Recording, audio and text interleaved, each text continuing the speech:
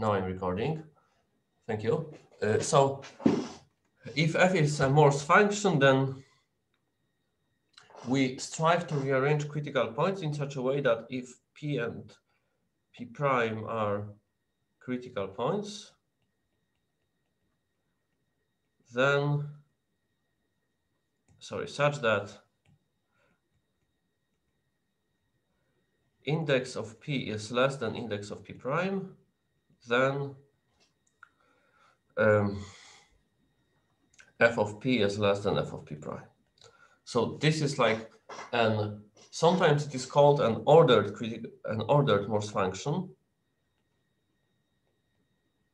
but you don't have to keep this name in mind, ordered Morse function. And how were we proceeding? Well, we had the theorem that tells you that if we have two critical points, p prime and p, and index of p prime is greater than index of p and f of p, but f of p is greater than f of p prime,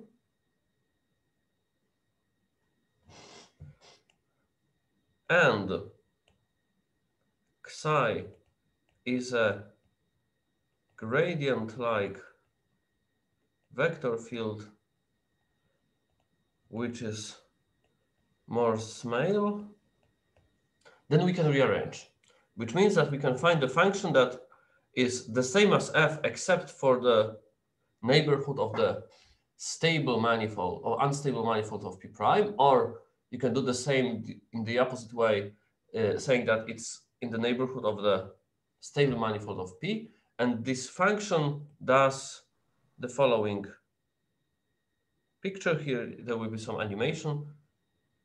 It lifts the critical point above. Okay, that was the statement of the rearrangement theorem, but we didn't we didn't finish discussing the condition, the Morse-Smale condition. So what is the Morse-Smale condition? Let me recall you. It is an important condition. Morse-Smale is, we have like p prime critical point. We consider ws of p, ws w u of p prime. We have take a let me just shift it slightly. Take a level set C, non-critical level set between f of p and f of p prime, f inverse of C, and we require that this be transverse. So the transversality means that recall A is transverse to B and AB submanifold of like M if for any x in A intersected with B, the tangent bundle at the point x to A plus the tangent bundle of points is Tx of M. This is transversality. And of course, this is an extra condition, so we have to argue in some way or another that Morse-Smale vector fields exist, because well, otherwise we are in a very bad position, and there is an important side remark. So excuse me, yeah, about transversality. Don't we want to have not sum but direct sum of the tangent bundles? Nope, because if you have two surfaces in R3, then they intersect along the. Thank you for this question, because it's a common misunderstanding. So, and they intersect. So this is A, this is B, this is A intersected to B. So TXA intersected with TXB is essentially what you would expect to be the tangent bundle of X and B, to both X and B. So the direct sum is only if the dimensions are complementary. Other than that, this condition tells you essentially, and this is calculus 2 with honors problem, that transversality means that you can use implicit function theorem to prove actually that the intersection of A and B is a manifold. So this is precisely, if you look at it very carefully, you have two manifolds, you intersect them, then this condition is what you use to prove that the intersection is a manifold if you use implicit function theorem. And here is an example that you have A and B, and the intersection is aligned, this intersection is transverse. I will tell you in a moment why do we want this intersection to be transverse, but this is two-dimensional, this is two-dimensional, the total sum of dimensions is 4, but the ambient space is dimension 3, so there is no way you can take a direct sum in here. And why do we insist that this is transversal intersection? Well, we want transversality to be an open dense condition. So transversality is an open dense condition, which means that you can perturb A, always move it slightly in such a way that A is transverse to B. And actually, so what does it mean to move slightly? Because this is, if we are going into a bit of details, let's make one more important step. Well, what does it mean to move a manifold slightly? Actually, the formal definition of transversality is that you have B submanifold of M and G is an embedding of A to M. And then you say, well, G of A is transverse to B if, and this condition, you translate this condition. And then what does it mean that it's an open dense condition? It's an open dense condition in the space of all maps from, or all embeddings from A to M in this space. And this is an open dense condition. Okay, so that's about formal definition of what does it mean to perturb slightly. But always, in most cases, it's enough to think about it. You perturb slightly and it's an open condition. Okay, so that was one remark. Thanks to, if I hear correctly, Piotr. And then there is a second observation, which is more complex and much deeper. So we don't discuss it at this during this lecture, but there is a way of considering manifolds with a group action. For example, you have a manifold with symmetry with Z3 or so on. You can consider, and this is not that absurd, at least if your group is finite, everything goes through, Morse functions that are symmetric in the sense that, let me write it somewhere in the corner, that f of gx is equal f of x. So like invariant under the group action. And you can consider an invariant gradient like vector field. For example, you choose symmetric, you smear it, you make it symmetric along on the manifold, and you define the vector field as a gradient. It's okay, but then you run into troubles when you want to prove the Morse-Smale condition. So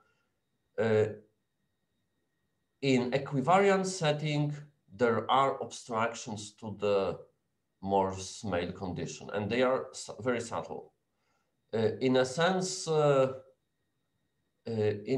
subtlety. Well, there are no direct examples in the literature, and Wojciech and I have some vague understanding of what is the reason of the lack of transversality.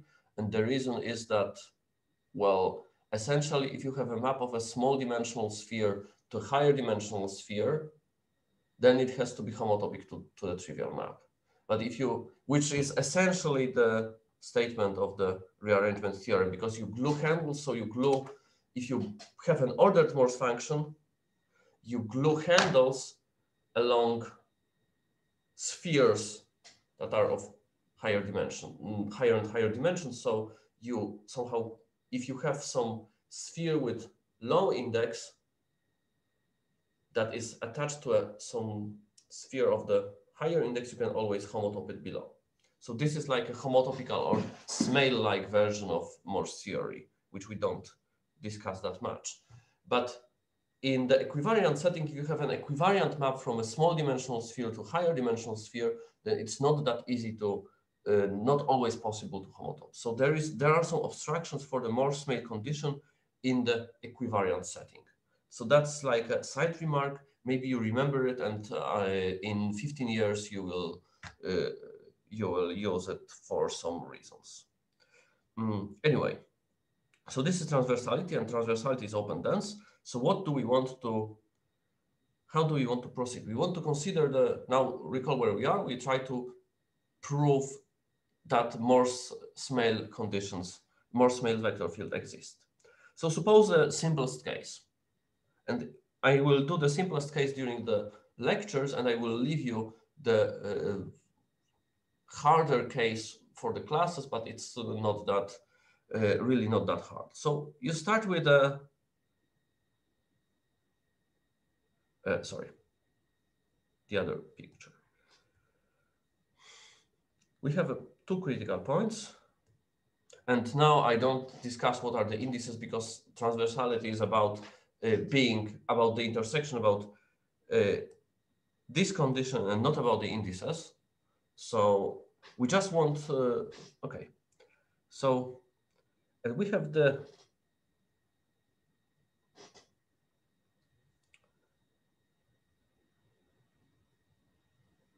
stable, the unstable manifold of P, and so this is P, and the stable manifold of P prime, and we choose a non-critical level set. And one more question about the Morse-Smale condition. I assume that we require this condition for any PP prime. For any pair PP prime of critical points, yes. And if such that their respective stable and unstable manifolds intersect at all. Well, if they don't intersect, the transversality holds automatically, yes? So that's the fantastic situation, that if for every x, if A and B are disjoint, yes, they are automatically transverse. Yes, you're right. Okay, so that's, okay. So we take the intersection point. So we have like, let me call A to be WU of P intersected with F inverse of C. The B is equal to WS of P prime intersected with F inverse of C. And let me also call MC to be just F inverse of C. Okay, so suppose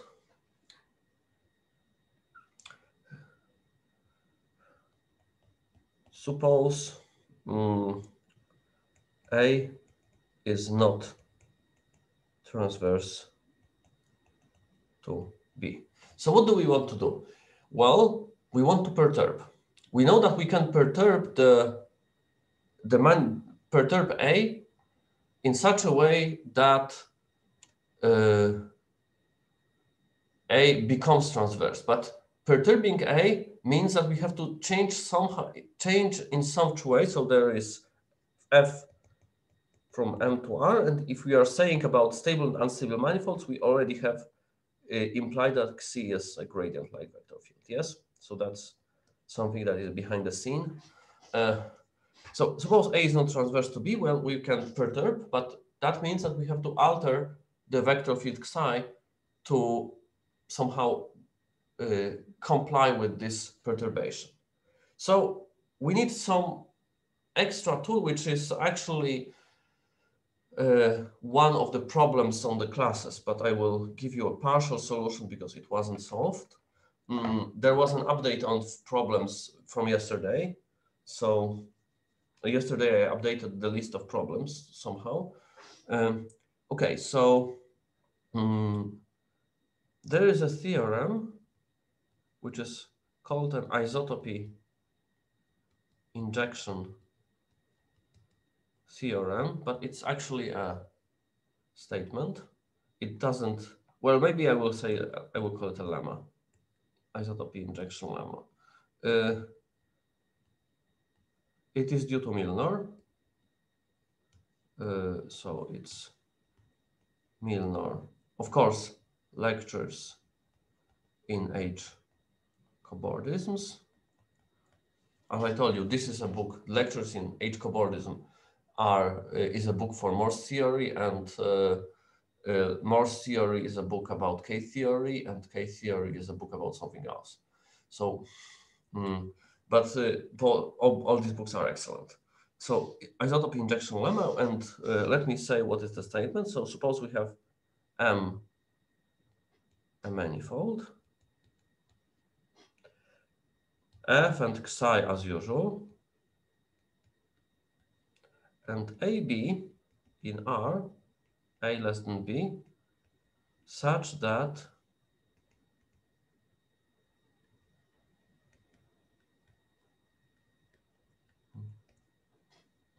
does not contain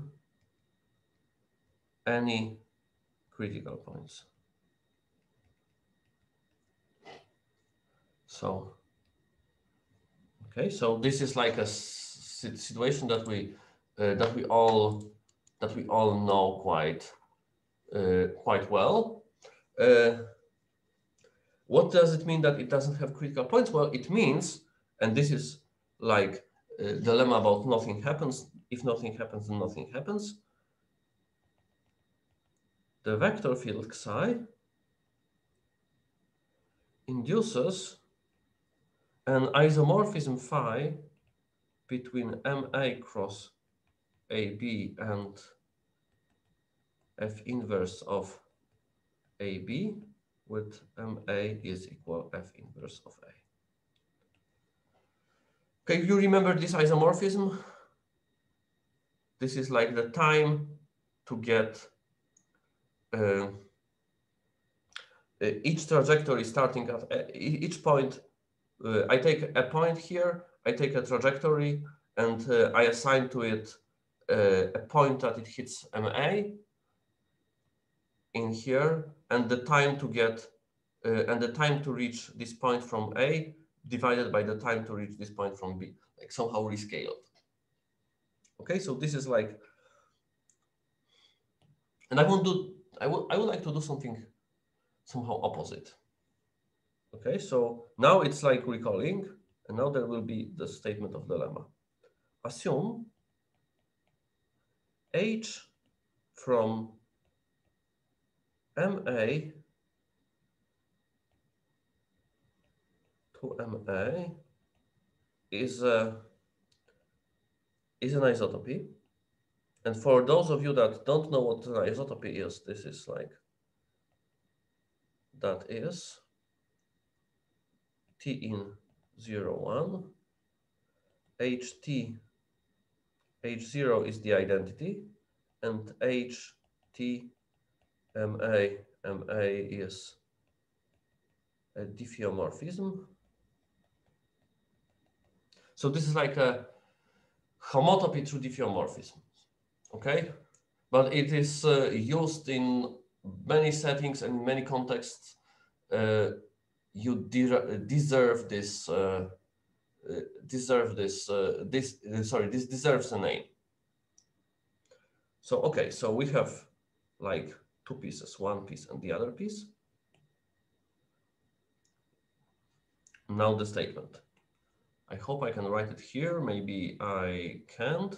So maybe what I do is any smoothness with respect to the variable, just as we do for homotopy.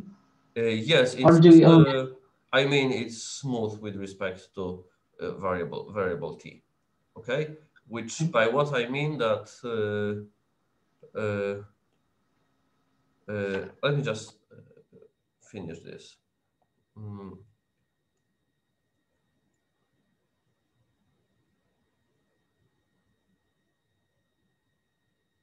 Okay, so by this I mean you can think of it as H gives a map from MA cross 0, 1 to MA cross 0, 1 such that the projection to 0, 1 makes this diagram commute. Okay, this is like a, and we require this to be smooth. Like the diffeomorphism. Okay, so this is like another way of thinking about it. And oh no, this is too thin. There exists a vector field psi tilde equal to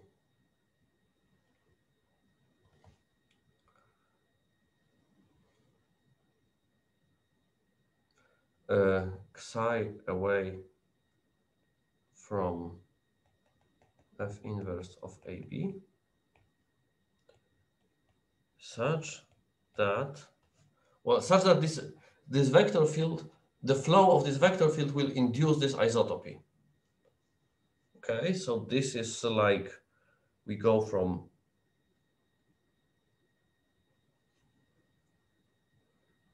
psi tilde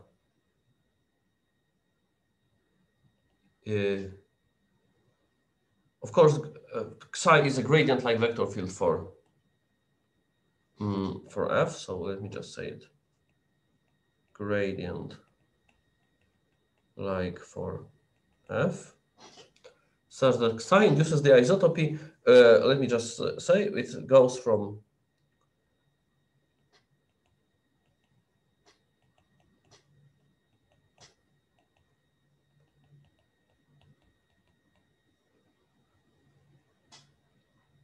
and psi tilde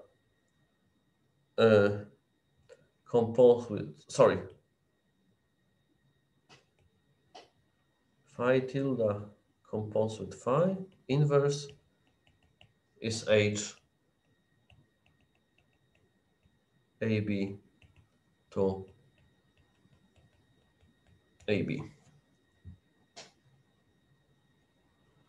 Okay, so if I have one map phi that induces a diffeomorphism from A to B, then I can always, and I have an isotopy, I can always change this phi by an isotopy by replacing the vector field in this region. So this is like an abstract saying, but you see the flow of psi, well, identifies this set with this level set. And I want to change this flow. So let me maybe draw a picture. I have a flow that it's not a very, we have a flow of psi, which is straight, and it's straight, it goes straight up if phi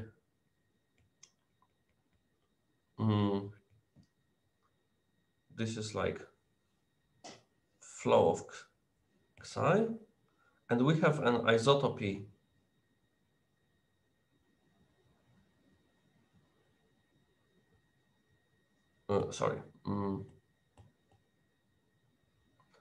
we have an isotopy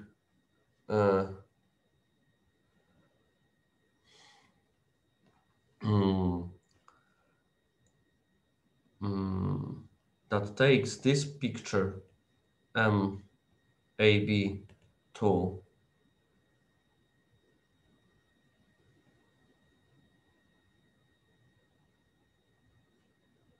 M cross AB. So this is like an isotopy, which means that it's a family of diffeomorphisms that go somehow, but not precisely straight family. And then I say, well, we can alter the vector field xi in such a way that the flow of this vector field looks like this. Okay, so this is like injecting an isotopy. You can't inject an arbitrary diffeomorphism because that would require a drastic change of functions, and this condition that it's not equal to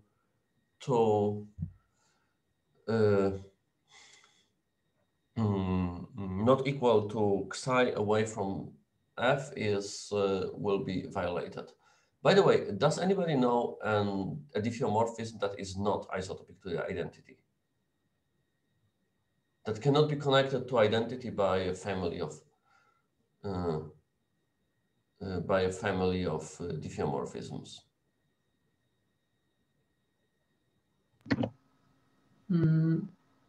Well, and typolo map on a sphere. Well, yes. That's a good. Any other examples?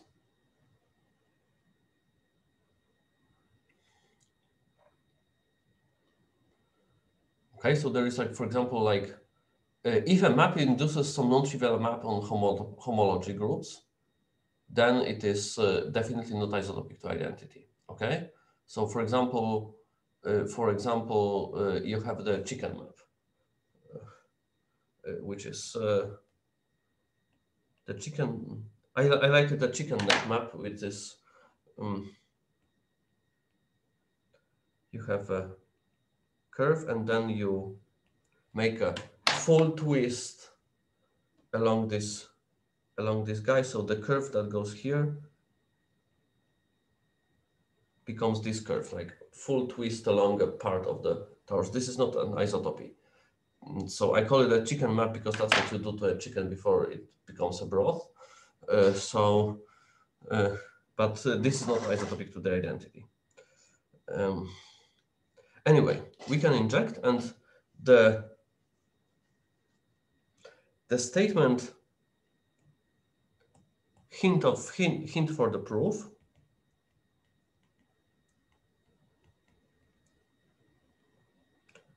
take psi is equal to d of phi inverse h phi psi. Or which notation you prefer? You prefer the d notation or the star notation for the derivative?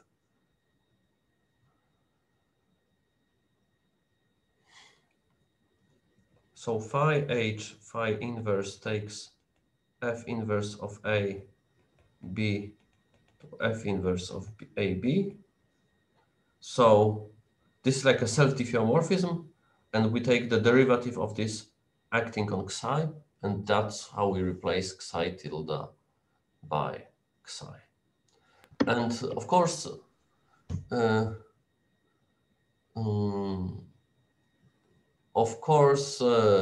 it's a homework to check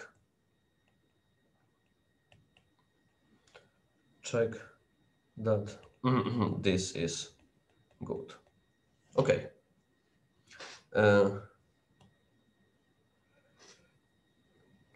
That is on the list. So and it's been on the list for quite a while. It's not that I'm lazy that I became lazy today and decided not to do it. It's like an exercise that you should calculate once in your lifetime.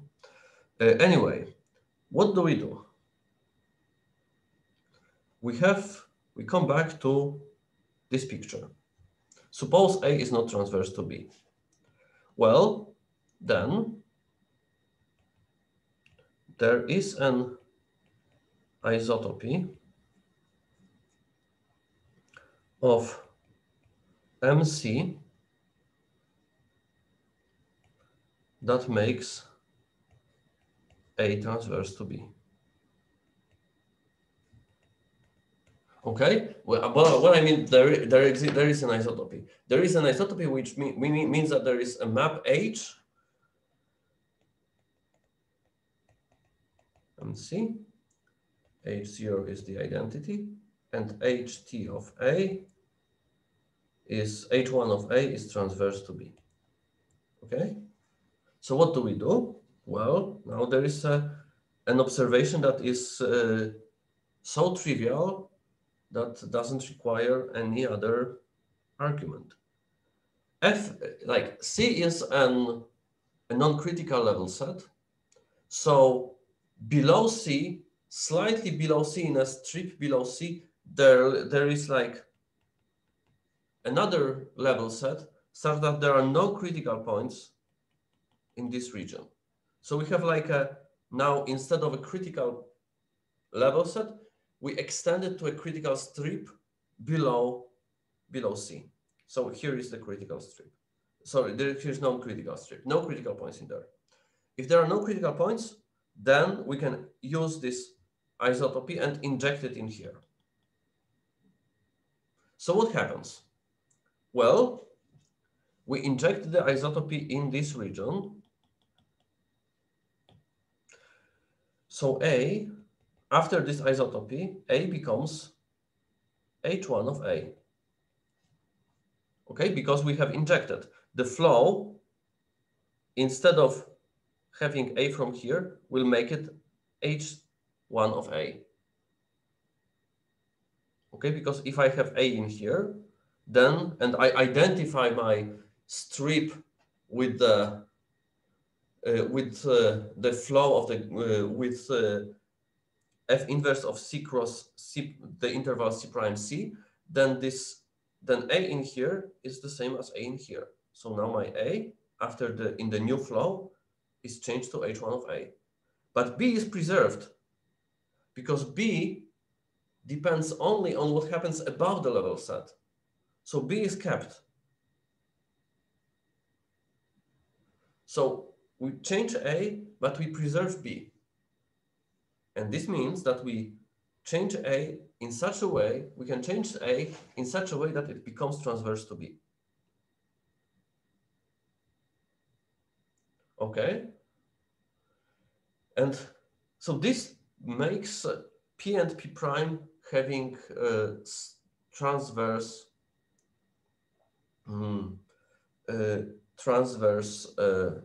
intersection at the level set C.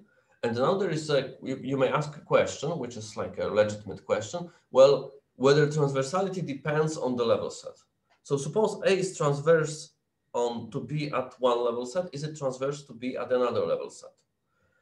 And well, this is an exercise to see that it's true. That if they intersect, you flow the intersect. The flow preserves transversality. If they are transverse at one level set, they will be transverse at any other level set, any other non-critical level set between other critical points. And if they are non-transverse, they will be non-transverse for all level sets. Okay, and this is the way we organize the vector field to satisfy transversality conditions with respect to 2 points, and then we have more points, and this more points is also left as an exercise because it's like still a rather technical tool than a real observation. Let me just take some water that I forgot, some tea, sorry, that I forgot to continue to bring earlier. And now we pass to like something different, which is cancellation lemma. And I will try to first explain to you the idea behind cancellation and in many details, and then give you like a sketch of proof of Milnor's cancellation theorem. Actually, the cancellation theorem was due to Smale, but he used like handles and handle calculus, we use vector fields because it's, well, to many people it's more rigorous, and if you see a formula, it's probably correct, and if you see a handle slice or a picture, then a picture can be misleading in higher dimensions.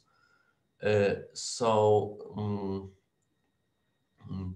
Milnor's proof is around 20 pages, for which like the key point is easy to understand, but harder.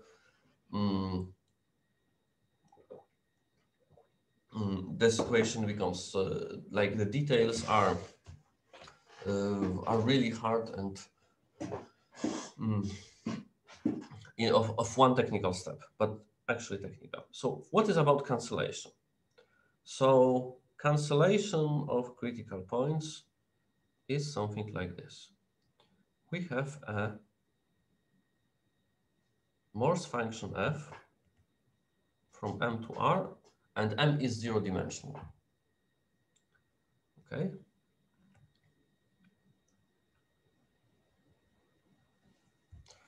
Sorry, one dimensional. Okay, M looks like this. So there is a function that looks like this. This function is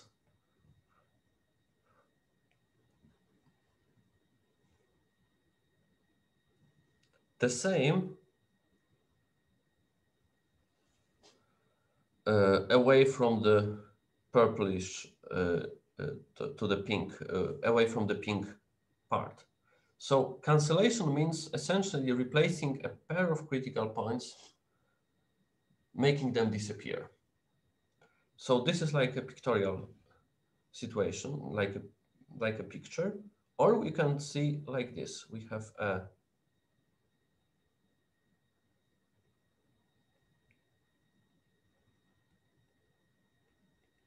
Morse function, and the Morse function is also a function, and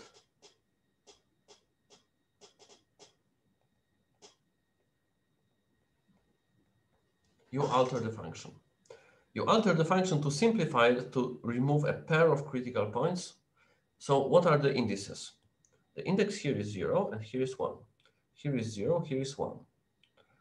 So, and these two critical points. So the idea is that you can sometimes cancel critical points of indices equal to differing by 1. So let me discuss the most important example. F from R to R. If you understand this example, you understand at least part of the cancellation. So f of x is x cubed. Is it a Morse function on R?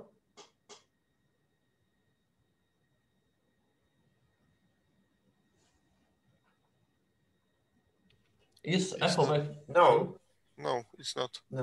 No, it's not a Morse function. Okay, yes, because it has a critical point.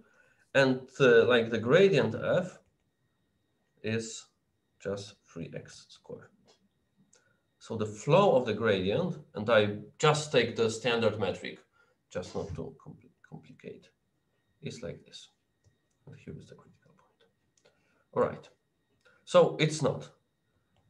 Let me just consider a function as in the proof of density and openness of Morse functions.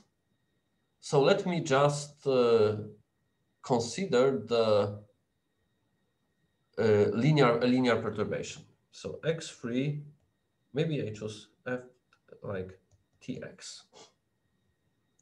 So the gradient is, or just for pictures to for nicer picture, let me just put the factor 3 in here, but it's not necessary. Gradient f is equal to 3x squared plus t. So there are now two cases. 1, t is greater than 0. 2, t is less than 0. If t is greater than 0, then the flow of t is like this. If t is less than 0, then the flow of t is like here. Okay, and we have like two critical points, minus square root of the absolute value of t and plus square root of the absolute value of t. Okay, and there is this part where the flow goes to the other case. So passing from this picture to that picture and back to this picture and through this picture to that picture has a name. And the name is called in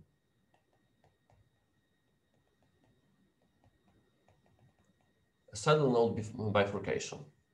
Okay? So in a sense, what we are trying to do is to construct, to understand like saddle node bifurcation.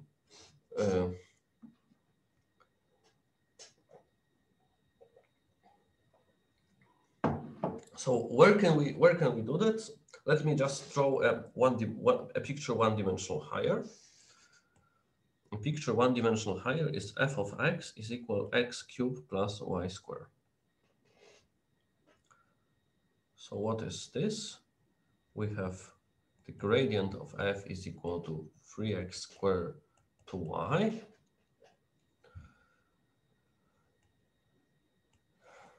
Here is the phase portrait of this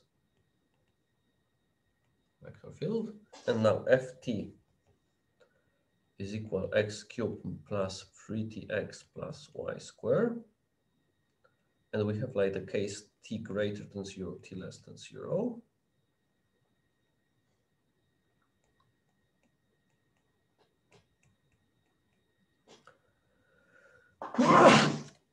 And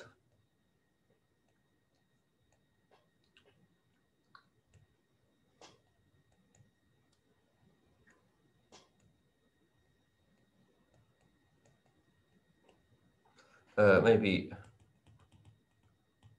there'll be too many trajectories.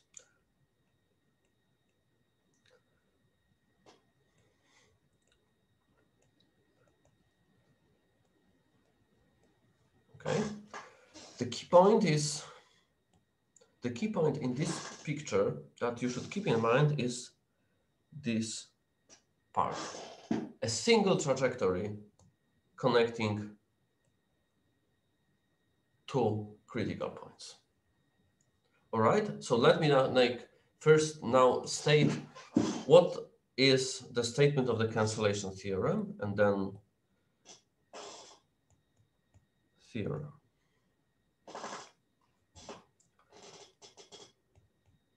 Suppose f m to r is a Morse function. Psi is a gradient-like vector field. P prime are critical points of f of index h and h prime equal h plus 1 with psi is sorry, I forgot to write it down here. Psi is a gradient, a Morse Smale. So psi is supposed to satisfy Morse Smale condition. This is important.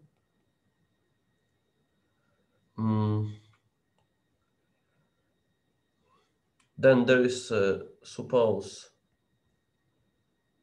f inverse of fp prime, sorry, has no other critical points. These are like technical conditions. Then there is a condition that I will use a different color to write because this is important. Assume there exists a unique trajectory gamma from P to P prime of psi. So what does it mean? It means that you have a single trajectory connecting P to the critical point P prime, as in the picture like this.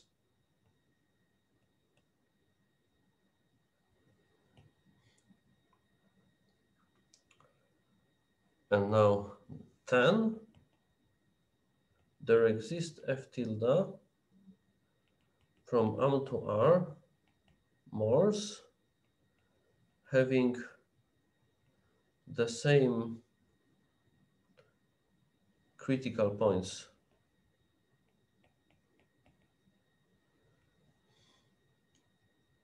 as M, as F, except for P prime that are non-critical of F tilde. So has actually two less critical points. Crits than F. And we can also add a technical observation, which is sometimes useful. We can choose a neighborhood U of gamma as small as we please, such that psi is a gradient-like vector field for F tilde away from U. Okay, so now there are like technical conditions. We have two critical points, indices differing by 1, which is important, h plus 1 in here. And no other critical points. These other critical points would interfere us with our proof, and if it's more Smale, then actually it's enough to assume that there are no broken trajectories from P to P prime. It's a technical assumption. But the key assumption is that there is a single trajectory gamma from P to P prime. I will tell you why it's an important and crucial assumption later. And then there exists a Morse function F tilde that has two less critical points than F. And of course, there is some control on this Morse function, but it's not a control that you would expect to be by looking at the Morse conditions. So let me come back to this picture here, okay? So over here,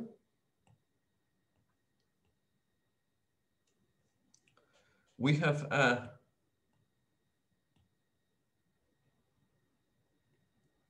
single trajectory from 0 critical point to 1 critical point.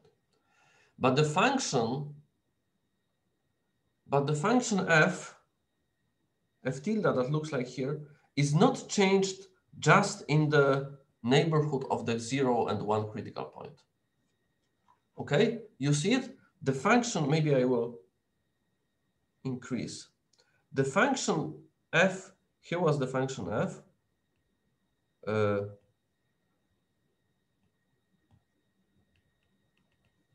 Here is the function f tilde. So the function, so maybe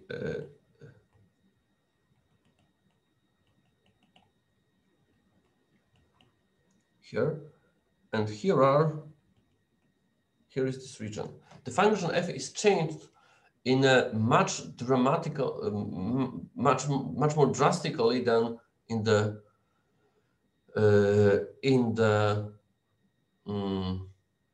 proof of the rearrangement theorem. This is a different change. It's not a change near a gradient-like vector field. It's a change in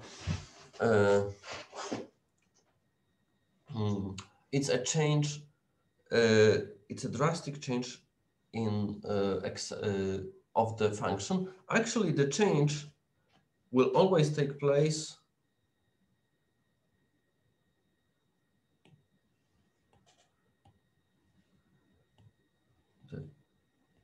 change of function f takes place near the union of the unstable manifold of P and the stable manifold of P prime, which can be large. So stable manifold of P of the zero critical point is everything in here. So this is a large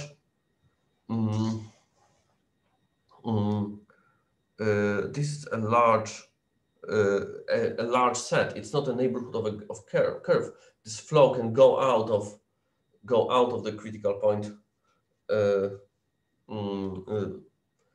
quite far. So this is like a semi-local change of variables. So this is one remark. Another remark is that if we have like two trajectories, not one but two, then we are screwed. Well, we cannot cancel. So this is like a non-trivial topology. So this is an example. We have two critical points of neighboring indices. The vector field satisfies the gradient, the Morse-Smale condition trivially, but then there are two trajectories you can't cancel. You can find a critical point on a circle without critical points.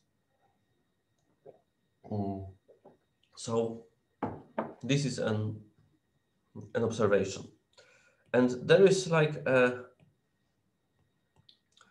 let's make a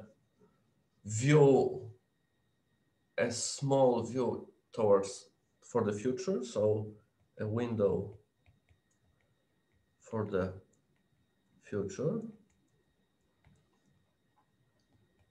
Sometimes some algebraic divagations or some algebraic considerations, that's more American, will lead us to a conclusion that the signed count of trajectories from P to P prime is equal to 1. A signed count means that you have some trajectories like intersection points on a manifold. You can assign some plus or minus sign, and you see, well, there are like 3 trajectories. 2 are with positive sign, one is somehow assigned a negative sign, and then we have like the algebraic number of trajectories equal to 1. And then the question is whether we can improve the vector field in such a way that there is a single trajectory. This is we'd like to cancel in this situation. And then there is the deepest part of Morse theory. You can do it if the dimension is large. We can do it if dimension is greater than 5. And this leads to proof of Poincaré conjecture in these dimensions.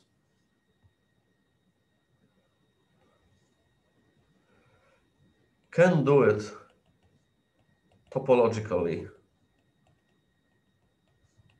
in dimension, like I say, dimension 5 or dimension, well, it's, what is the dimension where we can do it is in dimension 4, or here is greater or equal. And this leads to Friedman result, which is like the proof of topological Poincaré for conjecture and a huge number of abstractions in dimension 4. And this is like, if you understand Morse theory, well, let's say differently. If you don't understand Morse theory, you have no chances to understand four-dimensional topology and differential topology. And abstractions in dimension 4 means there are situations where you can't do it and where Morse theory doesn't help you simplify manifolds. And so this is like a very deep piece of mathematics. If you see cancellation, and that's why I emphasize on this trajectory, single trajectory. If you have a single trajectory, you can do a lot, you can simplify a lot. If you don't have a single trajectory, you might try to improve on the vector field in such a way that you get a single trajectory, but it's not always possible. If it's possible, you simplify. But the key point is single trajectory you can cancel. Okay, so let me just start proving this theorem. And I will give you a part of the proof, not the whole proof. So remember, maybe before I start, keep in mind this picture, the saddle node bifurcation. This picture and that picture. So what do we want? We want to get a situation that we have a vector field looking like this near this single curve gamma that goes from one critical point to the other, and then to impose the Morse-Smale condition on it. So we say, well, okay, we first start with the one curve, then we would like to simplify the vector field to get a form of the vector field like in this picture, with the parameter t, with some parameter t that is negative. And then, okay, we say, okay, we found like a good coordinate system, and then we undergo the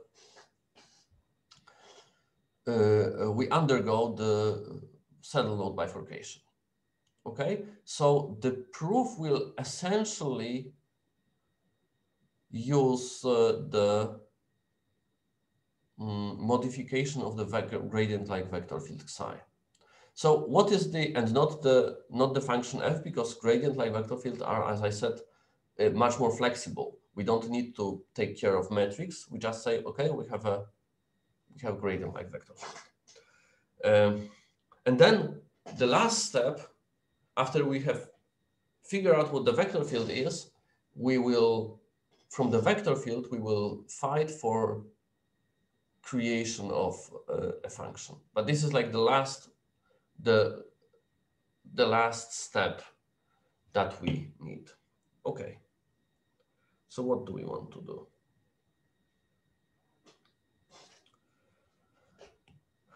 Let me just, so we have like a point P, we have a point P prime.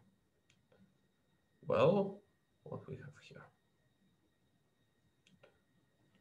We have a neighborhood UP and UP prime such that f x1 square minus x h square plus h plus 1 plus xn square plus, let's say, f of p. Here,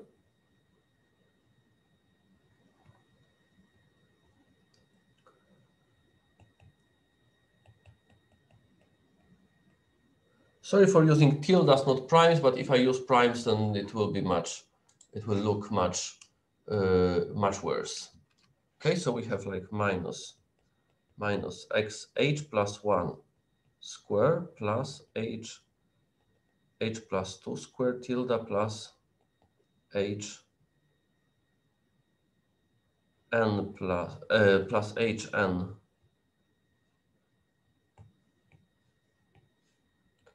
tilde square plus f of p prime. So we have like Morse coordinates. We also have our red curve gamma that flows. Okay, and now we take this. if I start, I assume that UP and UP prime, so this is UP prime and not UP, I'm sorry. So assume that these two neighborhoods have small boundary. So like they are like spheres in local coordinates. If I take this point and I flow with the vector field psi, well, what happens? I go along the curve gamma. So I hit this, so I hit UP prime. And I intersect it transversely. So that's like one assumption, that that the gamma intersects it transversely, but it's like easy to achieve and believe. So it means that if I have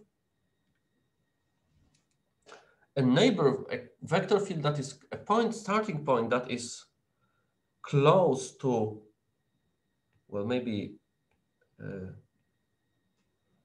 orange critical point in here, so it's in here.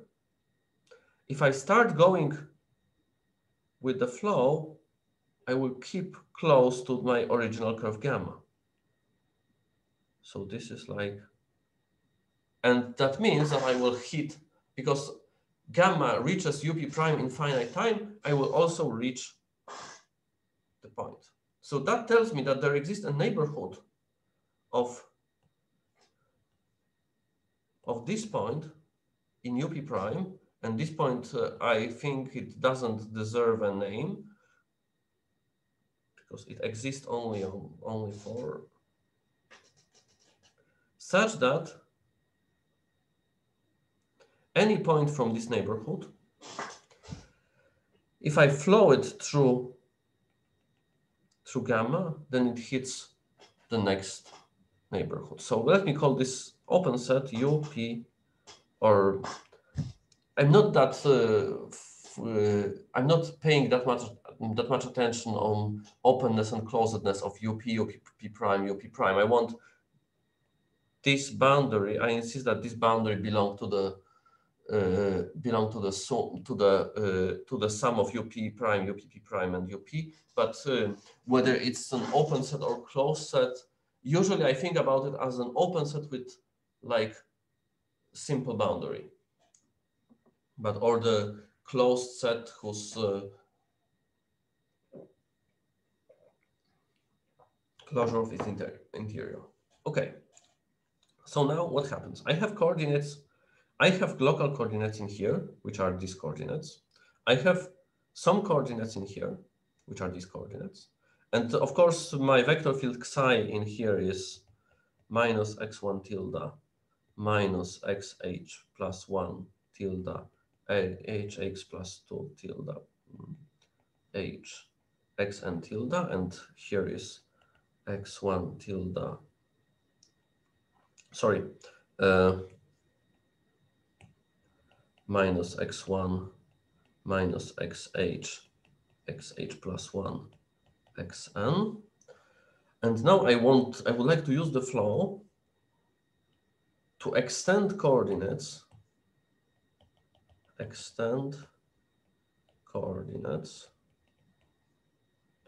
from UP to UP union UPP prime.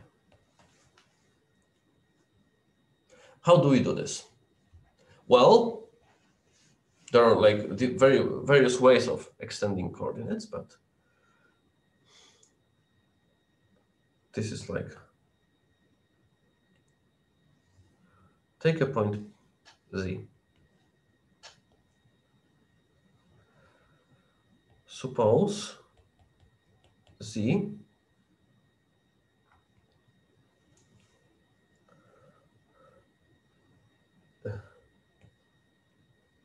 suppose it takes time t to go from Z to Z naught in the boundary of P.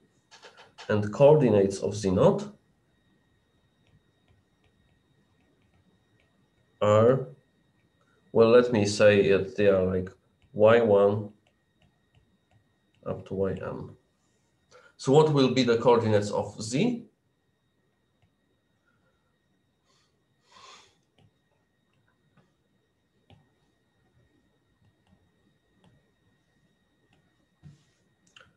set coordinates of z to be explicitly e2 minus t y1, e2 minus t y h, e2 t yh plus 1, et yn. Okay, does anybody knows why do I choose these coordinates of z? What is the reason for behind, what is behind this?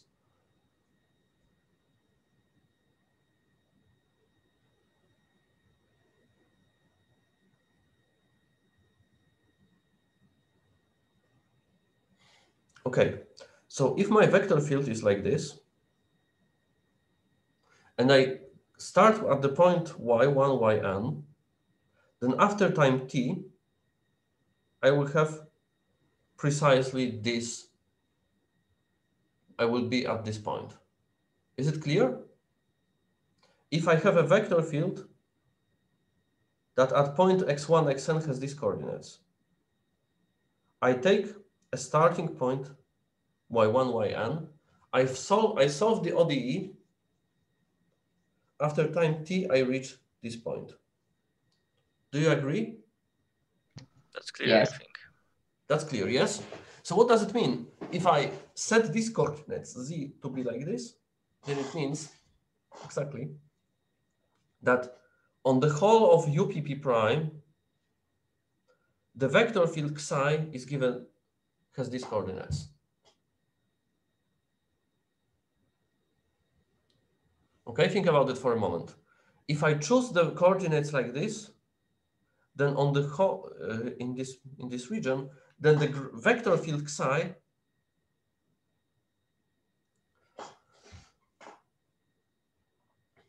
has this shape in the whole of this region.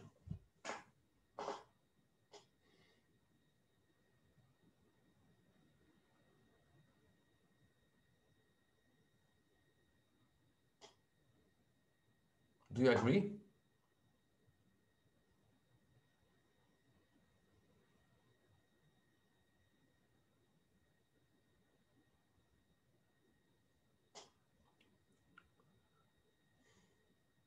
Well, that's like the opposite, the other way around. So instead of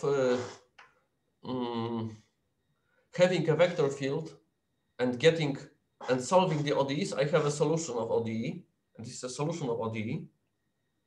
And I said, what is my vector field?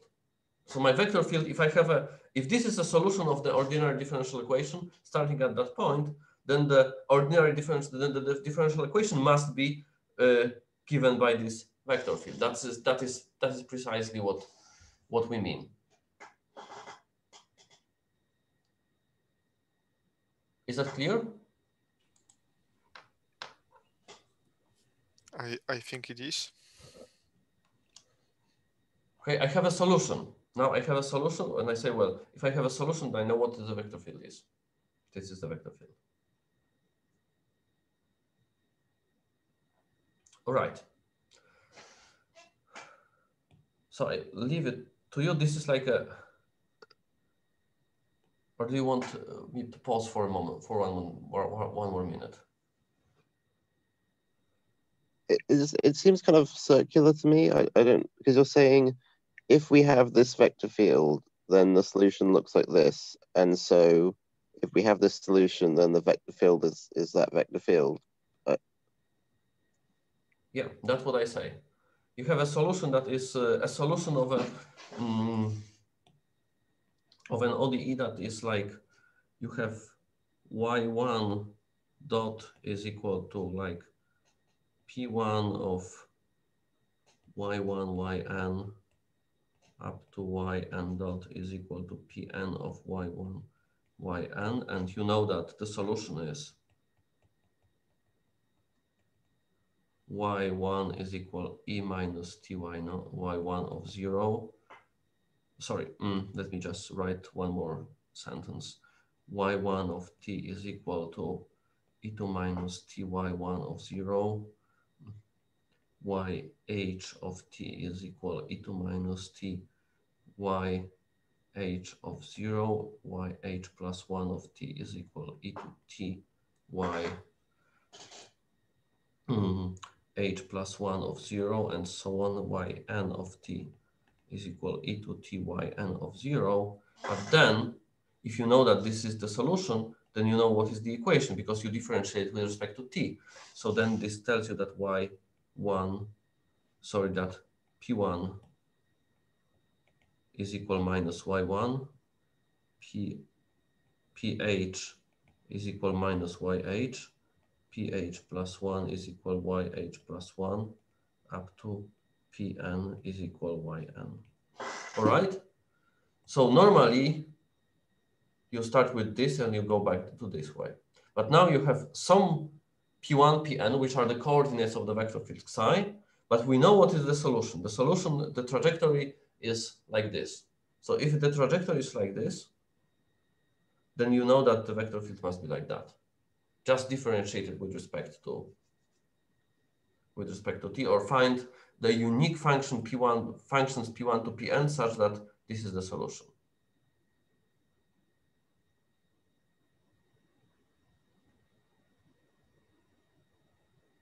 Okay? Can I go further? Yeah, keep going. Okay, one person agrees. So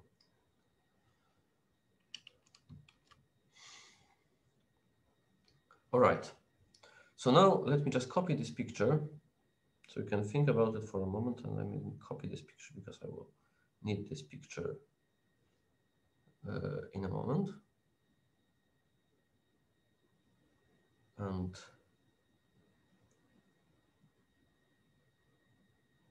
I need to enlarge it.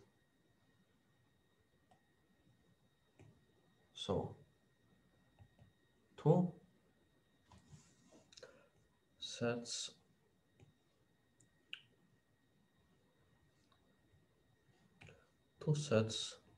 of coordinates. One on UPP prime, we have coordinates x1, xn. Psi is minus x1 minus, oh, this is not supposed to happen. Psi is minus x1 minus xh plus 1 up to xn. Second, on UP prime, we have xi1 tilde, xn tilde, and xi is equal to minus x1 tilde minus xh tilde minus xh plus 1 tilde xh plus 2 up to hxa. Okay, so we extended in a more or less transparent way the coordinates from here to coordinates from here using the flow of psi. And we have coordinate system in here.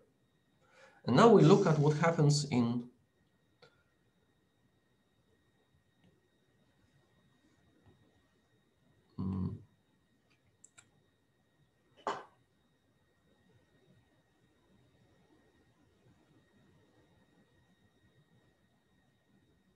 this strip, which is the boundary of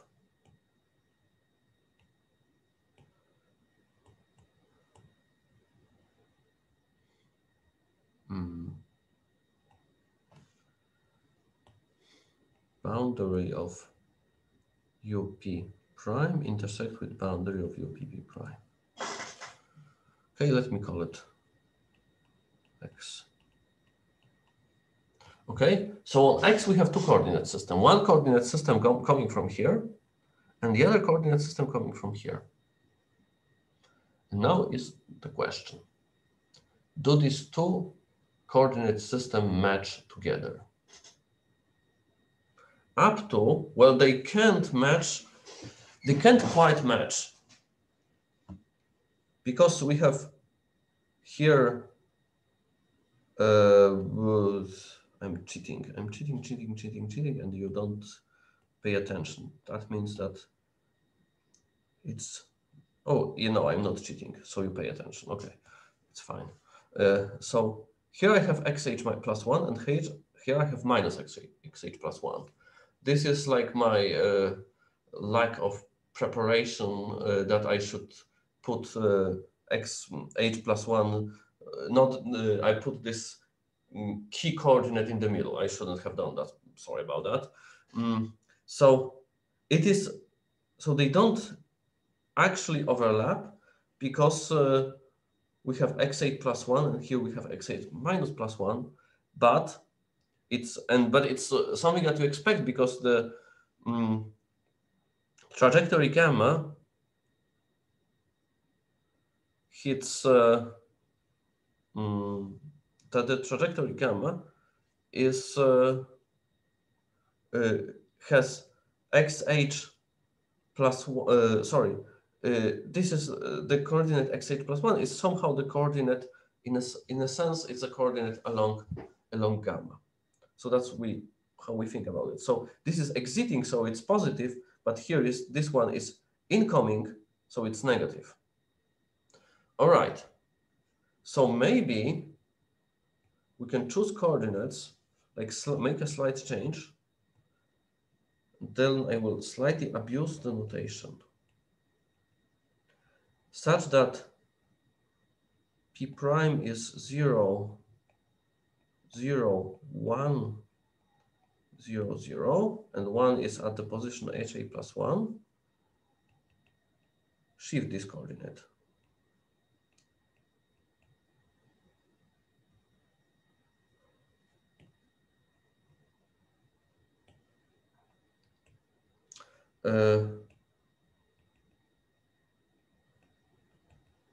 This should be negative, so it should be xh.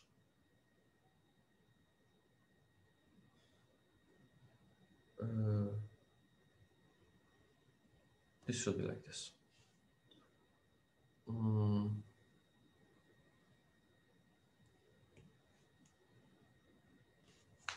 Wait a second, one second, please. I'm sorry.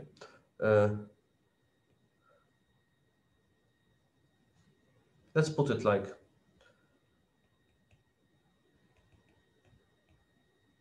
some function v tilde of x tilde, which is so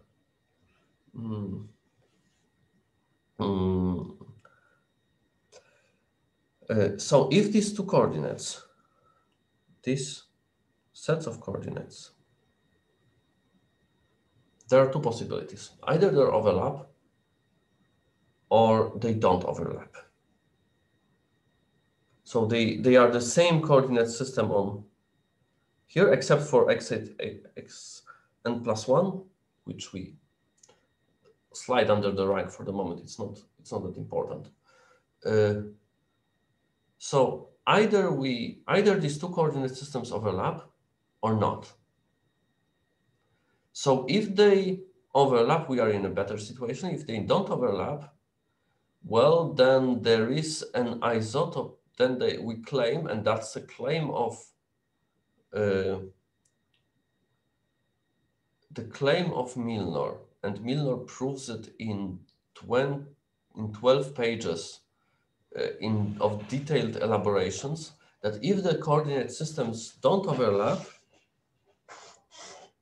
so let me just write it down. If the coordinates systems don't overlap, then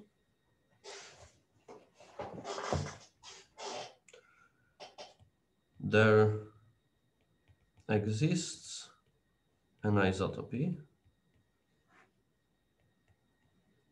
such that after injecting this isotopy to psi, in the sense that I discussed in at 8:30, to today. So injecting this isotopy to Xi, the coordinate systems overlap. And this is like Milnor, chapter 5, 12 pages proof. And one remark, this proof uses Morse Smale condition. So if the coordinate systems overlap, then the Morse homework, if the coordinate system overlap, then the Morse Smale condition is satisfied. That's what you can do. It's not that hard. So I will not give the proof of Milnor. Okay, so this is like a technical fight with a map that preserves two spaces, two subspaces, two linear subspaces, which are whose derivative preserves two subspaces can be isotoped to a map that is that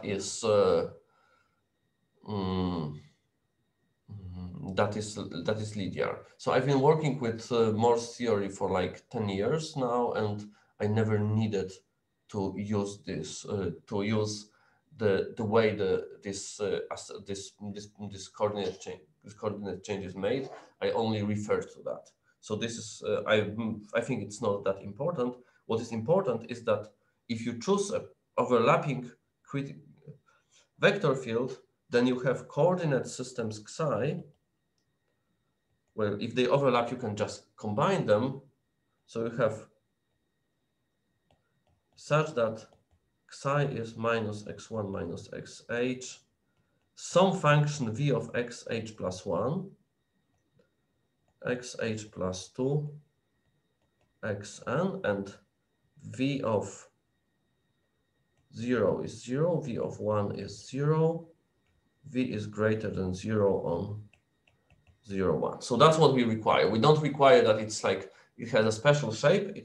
We just and v less than 0 away from 0, 1. So we require the function to be like this. V. Okay, so this is like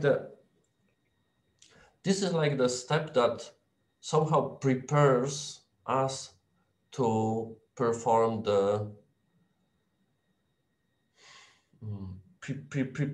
prepares us to perform the cancellation, and the cancellation will rely on moving this back.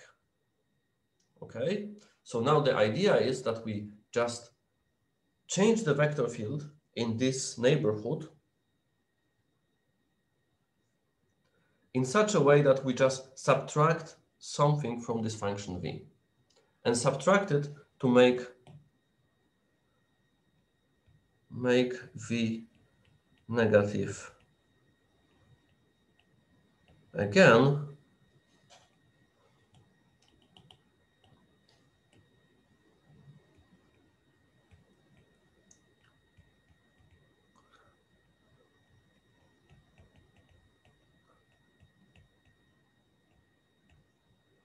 as you would shout on some slogans before elections to some more theoretical countries.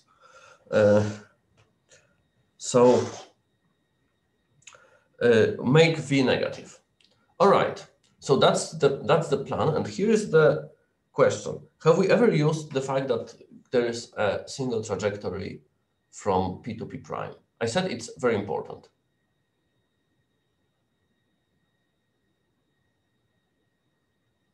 During the proof, did we ever use this assumption? Or if we did, where?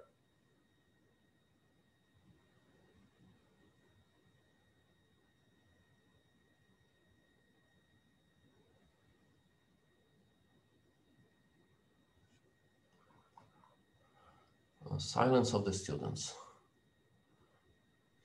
Unless it's in the 12-page Isotopy thing, I don't remember it. All right. Well, maybe the silence means that you understand, but you're not confident that you understand. We haven't used it yet. So what we are planning to do. So we have this picture. Let me just copy it. And I think I will not finish the proof today. I'm sorry, but maybe it's not that bad. So what we do, we choose this coordinate system. Okay. Choose this coordinate system. We will alter the vector field. So as in the picture in here. What is this? This is like this. Sorry. We change the vector field. We reverse the flow of the river. So we change the vector field from here to that. So from going from P to P prime, it will go from P prime to P eventually. So what happens is that if we have another trajectory, gamma prime, if we alter the vector field to go this way, from P to P prime, maybe we either create a circular trajectory or we create a trajectory that will stay in a neighborhood of P and P prime forever. Okay, so so we haven't used the assumption of a single trajectory yet.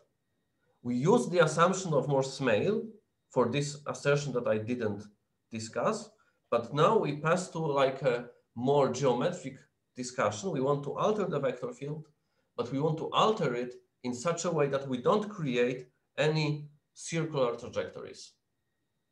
So if we create circular trajectories, then we destroy the function and we make it, well,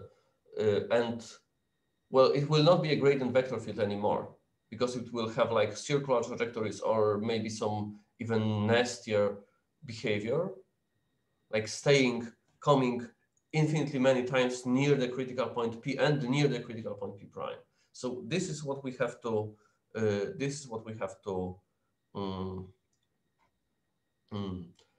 get rid of.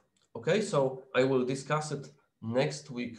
I will explain this next week, and then we will pass to homological properties. So for the next week, if you forgot or never had what is a homology group or relative homology group, then maybe it's a good moment to remember. I will, if there be a need, I can give a crash course on that, but maybe most of you remember, because then we will try to discuss how can we find pairs of critical points that cancel at a single, that can be cancelled. Okay, so I stop recording.